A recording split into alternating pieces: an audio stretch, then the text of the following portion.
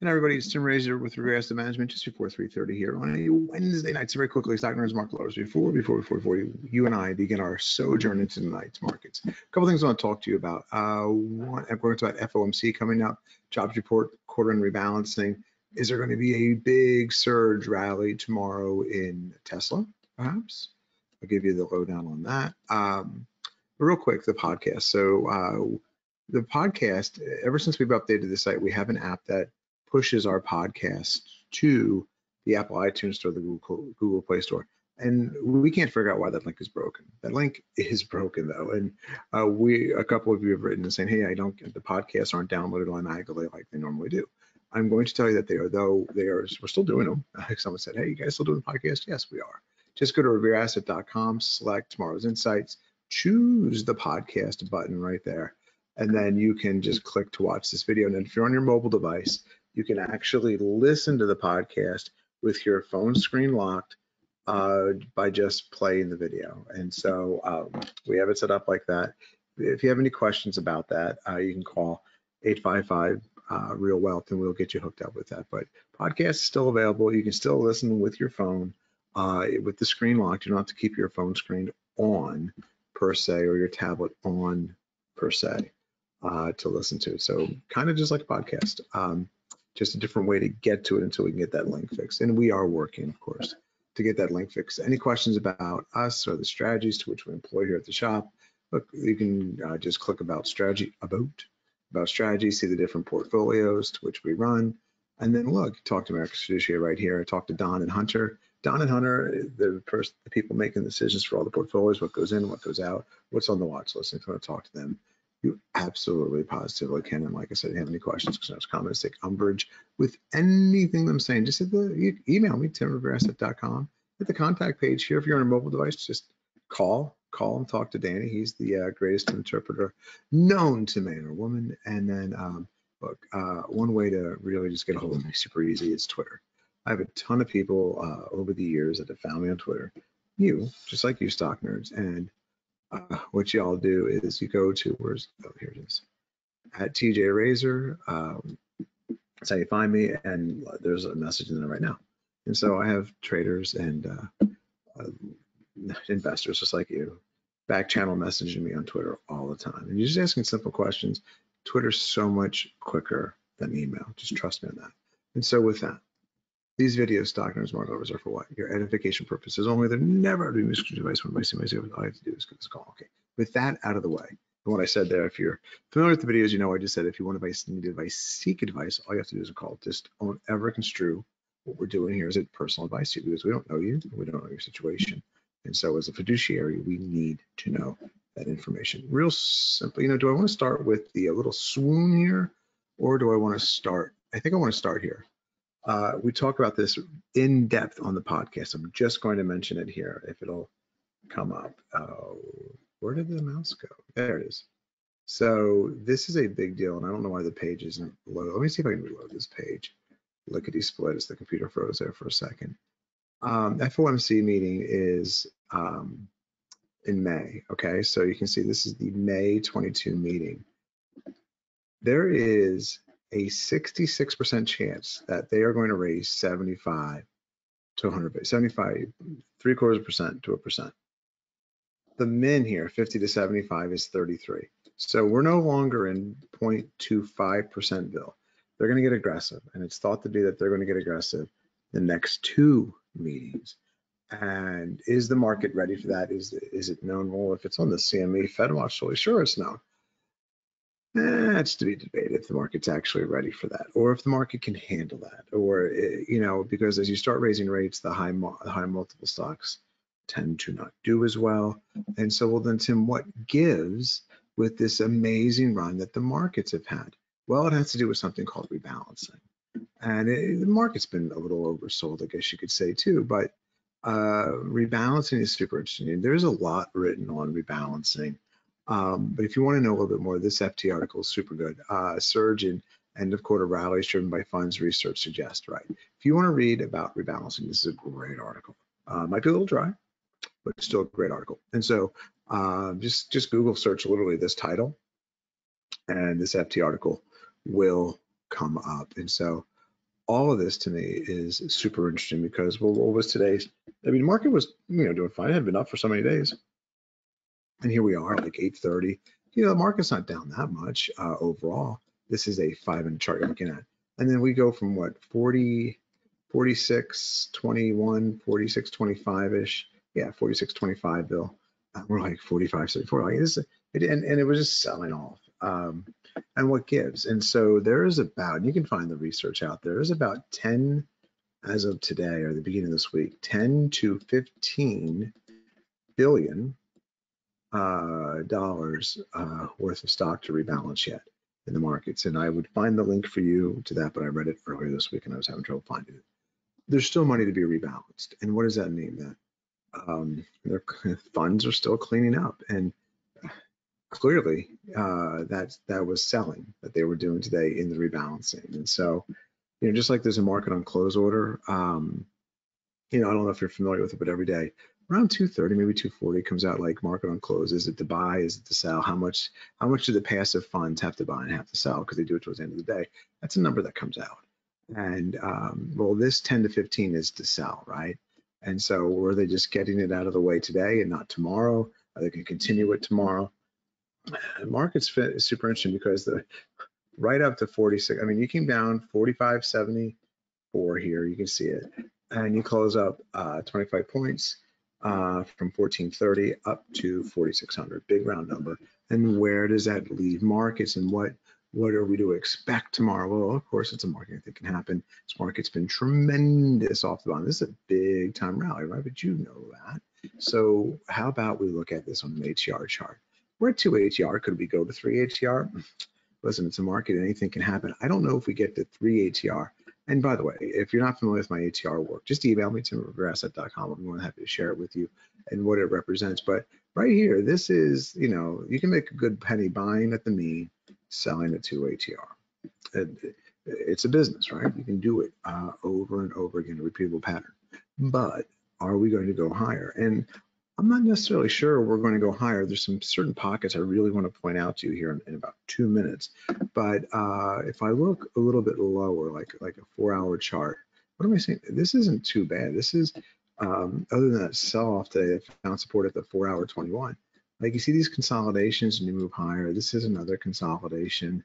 We're looking at the continuous contract here. Like this is a consolidation, move higher, consolidation. Like, well, it kind of went lower until it, reconsolidated.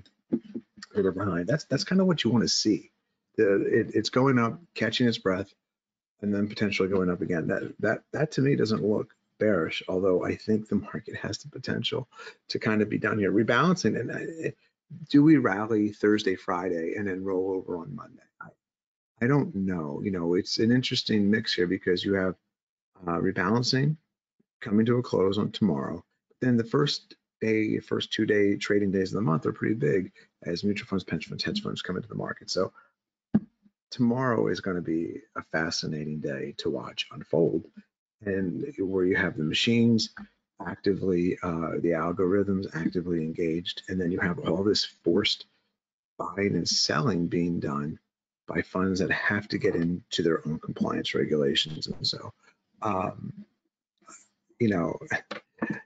as I say, it's a market and anything can happen. But look at this. This is a 4-hour chart of the NASDAQ. That's not so bad, right? All these markets off the lows are a little bit extended. Is this, you need to hold the 200-day here, right? Same chart. You're at the +2 ATR. If I just put here the Dow futures in here, I mean, we're pretty much, well, Dow's a little bit less on the ATR scale. And then here's the RTY. So I don't think the story is so much. I mean, if the indices puke, then 70, 80% of the market's going to puke as well. If the indices just hold their own, they don't have to surge higher. There's pockets I'm seeing of strength, and you're like, well, Tim, what are you talking about? There's been a lot of pockets of strength, especially in some of the beaten down tech names. But it's just, is that where you want to allocate your thought process to right now? Like, let's look at Amazon here. And Amazon's had this amazing rally, right? And it's maybe this was the low for the year, and then it starts building up around the 200-day. But I see that chart, and I'm like, is that the best place to be in terms of, Is Amazon the best place to be? You know, and let me just readjust the chart. Or is the chart of Tesla where to be? And Tesla's had this amazing move. And you're like, well, what's so different about the Amazon chart and the Tesla chart? Tesla has a catalyst coming up. And that's on Saturday morning. You'll get quarterly deliverables. Okay, so is Tesla going to surge on that next week or into the end of the week on that number? And I'm very interested to see that that question be answered. Because why would I want to see that question be answered? Because Tesla is the 10th, I believe, the 10th highest rated stock in the S&P. So, you know, like 1, 2, like Tesla has a huge pool in both the NASDAQ and in the S&P 500. And so it's going to have an effect. Now, if the whole market's selling off and Tesla's like the one shining star, that it won't matter. But Tesla could throw its weight around, and it could have a positive or, you know, potentially a negative effect. And so I like this chart though. You're like, Tim, what's the like about this chart? On the ATR chart, you're at 3 ATR. You always tell us that that's extended, and I'm like, look, there's always different circumstances, right? Or jazz to be played between the notes. Like when you come back here to October of last year, and you're like, well, there's 3 ATR. Are we in a situation like this? Well, I don't know, but I do know that I like what's under the hood here. And so when I see this 4-hour chart of Tesla, this is a bullish consolidation, and I like it. And so that's, you know, I just highlighted them earlier. You get this, you know, 4-hour consolidation gap. Now you have another 4-hour consolidation. Could it all fall apart? Yes, it's a market. I mean, I can't stress this enough. You don't want to get, you know, strong convictions loosely held, I guess is the best way to phrase it, right? And so I've seen this pattern so many times before. This is a bullish pattern. Now, whether it plays out bullishly is a different story, but look at this hourly pattern in Tesla. That is beautiful. And so, and you can see it's just vacillating here, just trading in the range, trading the range, trading the range, trading the range. And it's got a catalyst. Are they going to run it up to, and my target's up here, I've got it on the chart drawn in already, about 1150, right? So can this get up to 1150? Perhaps, in the right environment. If tomorrow's you know, as they say, proverbial blank show, then no, then probably not, you know. And just see here, yeah, look at that, one, you know, just recent high here, kind of this low point of this hourly consolidation over here, and they just coincide. So I mean, you get, you know, 1150 then potentially sets the stage, if those numbers bear out well, for a move on Monday, a continuation move Monday, potentially all the way up to 1200. We'll see, right? Like, first steps first. Can the market get out of its own way after today's pause? And, you know, yeah, Elon could always tweet. And so, but that is a setup that I've seen that I really like, and I'd be remiss if I did not bring it to you. So that is Tesla. And then I want to show you the other thing I like here. I like gold and I like oil. And you're like, well, everybody likes gold, everybody likes oil. Yeah, but I mean, there's been some really big, shiny tech stocks rallying really nicely. And gold's had this pullback. And we talked about this. This is just one big consolidation. And so I dig it. Gold had every opportunity to just sell. I mean, just really sell the blank off yesterday. Well, let me get this back. Let me put it on the 30-minute chart, gold futures chart. Let me see if I can. Yeah, here you go. 1967 last week, all the way down 8. It shakes out all the weak holders, and this is a really nice recovery here. I would go back to the daily chart. You're just marking time here. I don't think there's anything wrong with that setup. I don't think it's as pretty on smaller time frames as Tesla is right now, but I like that. I like that chart, and look to see if it can come revisit recent highs. And we'll do oil here real quick.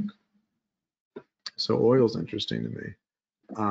You know, peace in our time, right? A little Neville Chamberlain reference there. Is that what's happening with Ukraine and Russia? A little Neville Chamberlain. If you know your history, that's not a good thing per se. per se. It's not a good thing at all. So this is, you clear this, what levels? And I've got my interface, how we recorded the software is blocking price. So you get past 112, yeah, you're going to come back up here 125-ish. So I dig it. I think oil. Let's look at oil under the hood here a little bit. Let's go down 4-hour chart. Yeah, I'm telling you, one of the prettiest. I mean, there's other great setups. I know you probably have a million of them, but 30 minutes not too bad. These are the charts here. You don't buy an extended. They've come back, they've held support, and now where do they go from here? And so let's take a look. Like, everyone talks about what's Apple doing here? Apple daily chart. We'll take a look at this, maybe more. So yeah, Apple, like right back up to highs. Is this all it has? Is this where you want to initiate your position in Apple, thinking that it could break through this big level of resistance I've drawn on my chart and keep going? Or now let's take a look at it under the hood. Go 4-hour. That's not too bad, actually. It might just be marking time until the rest of the market, if the rest of the market pulls back. 30-minute. Let me go hourly. I had. There we go. Yeah, still not as pretty as Tesla. I'm telling you, Tesla, it's one of the prettier setups I've seen. So this is what I think happens tomorrow. I think there's a really good chance S&P is rallying. The market had every opportunity to just sell off today. I mean, just throw in the towel, capitulate. And once the rebalancing was done, I mean, this looks bad on the small time frames. It buoyed right back up to 4,600. And you can see there's just not that much. I mean, if I show you that chart, you're like, Tim, why are you even talking about selling off? Like, look at these bullish time frames. And so that's what I mean. I don't think this is done. I think there's a really good chance you maybe rally tomorrow, potentially end a quarter, pull back at the end of the day. Friday, I think, could be a rally day. Then Monday is where the bears potentially come back out of hibernation. So with that, I hope it helps. I have a bunch of notes written in front of me. I think I covered everything I wanted to by memory. If I missed anything and I'm going through my notes, look, you can find it. I cover, when I miss things in my notes, I make it a point and go right back to the podcast and I cover them. So a lot more on interest rates and what I foresee coming with those big hikes. Danny has a lot to say on that as well. I think you're going to really enjoy this this current week's podcast. And so you'll notice this current week's because it's episode 393. That's right, 393 episodes later of Danny and I, now Hunter and Don in the mix. So Don's been there for a lot of those too. And then if I missed anything in my notes, I will have it for you this coming Friday. That's when we tape the podcast. We release it right away. You can find it on the website first, and then we send it out Saturday morning. So with that, I hope it helps, stock nerds. Love you. Thank you for all your support over the years, and I will see you at the next update.